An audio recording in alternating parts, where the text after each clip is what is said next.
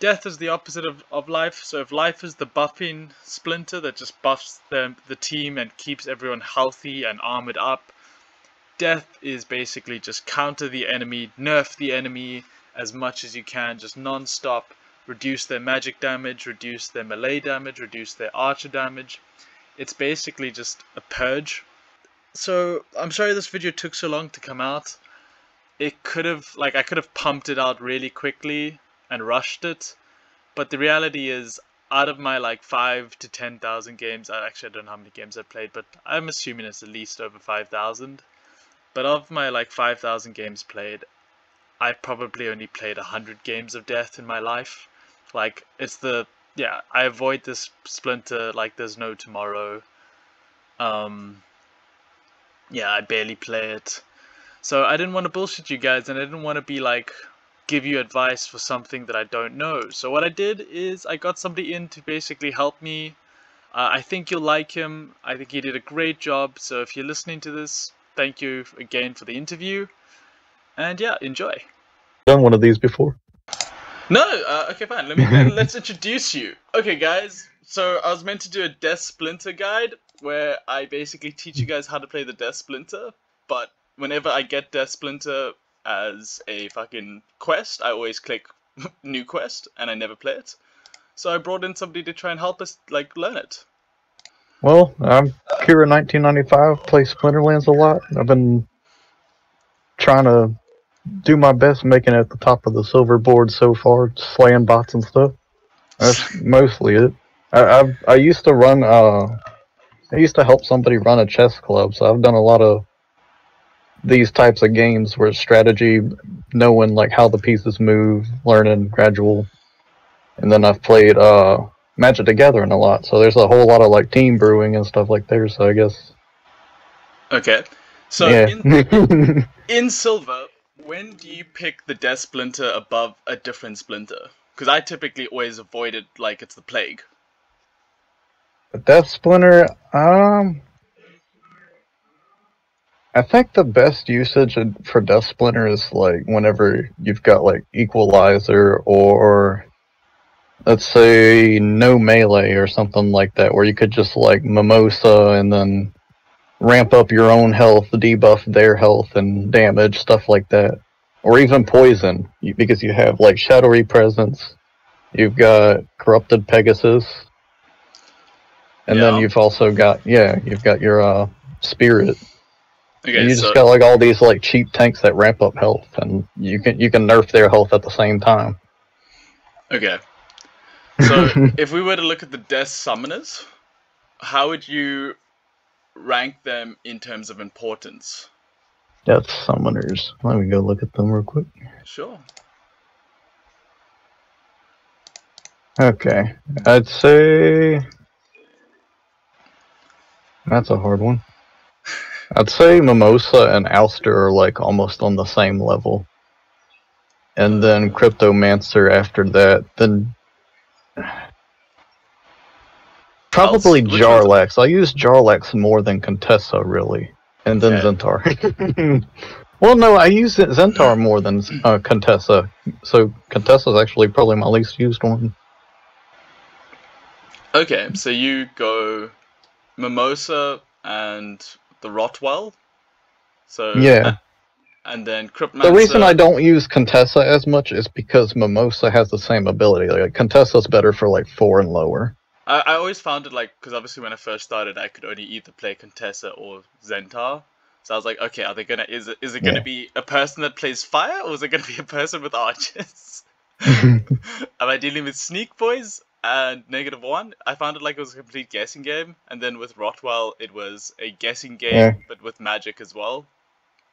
But I like that. The reason Rotwell is because you can the very fast flying front melee creature, him having magic reflect and then nerfing. Don't have to worry as much about nerfing magic. That's what I was trying to get to, because magic will still hurt them, and then you can focus on nerfing everything else. You can double nerf melee and then just be fast, try to dodge range, and reflect all magic. My go-to combo whenever I have to play Death is I play Cryptmancer and then I drop the 1 mana redemption card, and then I just hope that they have a few 2 HP monsters that just die.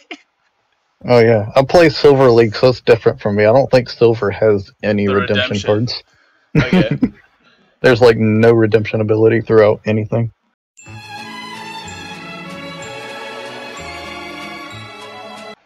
Fallen Spectre's the 2 mana speedy flyer that nerfs melee. Oh yeah, okay, I do know him. Yeah. Yeah, I only play him in what's it called? I think like his nerfing ability is amazing, but I typically would play him only in Equalizer as well.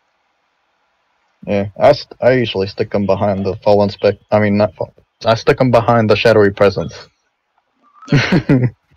So, what are your A or let's go S tier cards for Death? Like, if somebody was wanting to build a Death deck, which would be your like first recommendations? Haunted Spirit and Shadowy Presence. Okay. Those are like the top 2 that I use the most in the front. Like, Magic Reflect's just too valuable. A lot of times I'll use them in front of my archers and stuff, and like that's the first thing that'll start taking the snipe hits, and then your Haunted Spirit, I believe that starts at 8 HP, and you give it to 9, so it heals 3. Yeah, and Silver, he starts at 8. Go-to ones. Yeah, there's some like So, great tanks in Death. great tanks in Death. Let's see. So Haunted Spirit would still be my number 1. Okay. Let's see here. I look at things like Lord of Darkness or Dark Haon. I don't use Lord of Darkness hardly at all in Silver. Okay. What are his stats in Silver? It would be. It's because he not all that shield. great. Yeah, he does have shield. Yeah, that's what I was saying. It's different throughout leagues, and then like it depends on the rule set. Like I could use a chain golem, or I could use the other one, the Phantasm. I think it was called, that flying one I was just speaking about earlier. So those are probably my best tanks in Death there. Okay.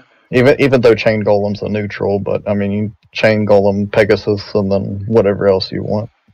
Okay, so in terms of position 2, you definitely would want the reach guy. The reach plus the... Is it strengthen or tank heal in Silver? It's strengthen. Blind, Yeah. strengthen, reach. I see. Yeah, that's a great card. Yeah, my favorite death card is probably Undead Archer, for some weird reason. He's 2 mana for 2 attack. That's 2 mana, pretty 2 good. attack. I use him a lot with Selenia. That's what I was talking about. Like just sticking. If you have like a 16 mana rule set, you can still pack a whole lot of damage with a Selenia death deck. Okay, so you get your really cheap tanks with Shadowy Presence that gives the strengthen and boost everyone up. Yeah. And then you just drop Undead Archer, Twisted Jester. You've got the Ferryman too. Even though he's slow, but he's got the decreased max health, so it messes with their like if they have shield, you still do health damage, or if you if he's got a healer, you might mess him to get him out of range for a 3 heal, make it a 2 instead. Wow. So that's where he comes in use. Yeah, Ferryman looked great actually, like 3 mana, and you'll be a 2/2/5.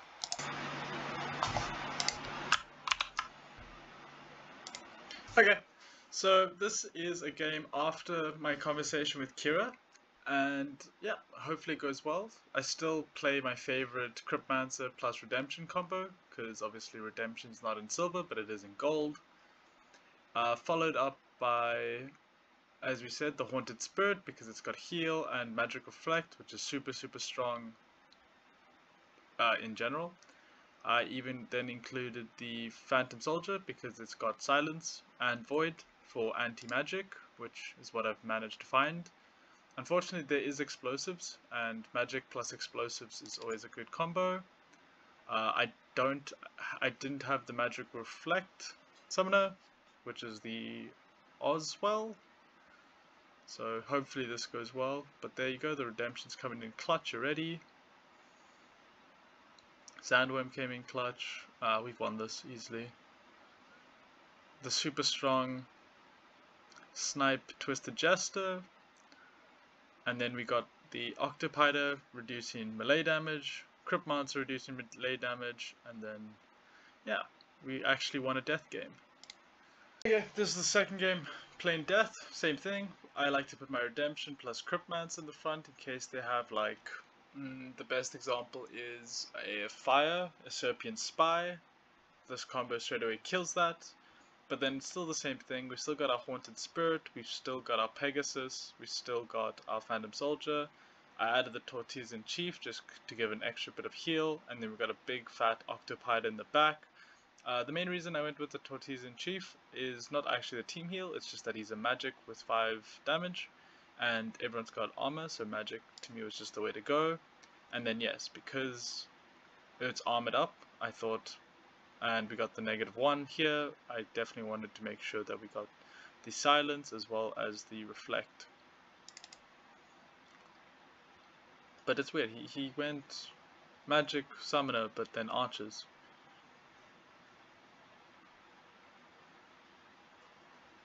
I kind of fucked up here because this guy isn't fighting, but that was a weird mistake. But now because of the blast we'll be, yeah, no, we're fine.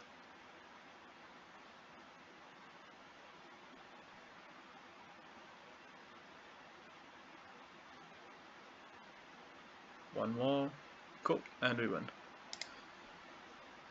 The airtime is yours. Oh. Well, I think everybody knows the guild that I'm in. We've got a couple of people that just competed today in the Zen Sports tournament that they just hosted. Here with Digit Spin Furious Chickens, we got Bandoge and Brabo that just competed. So those are my guildies here. So please like and subscribe and let me know in the comments what you want me to do next. And if you're a new player, please use the promo code and I'll happily send you the $0.5 back to you. It just lets me know that people are watching and using the promo, and I'm helping new players join the community. Also, if you find me on the Discord, just pop me a message. I'll happily delegate any of the new players some power.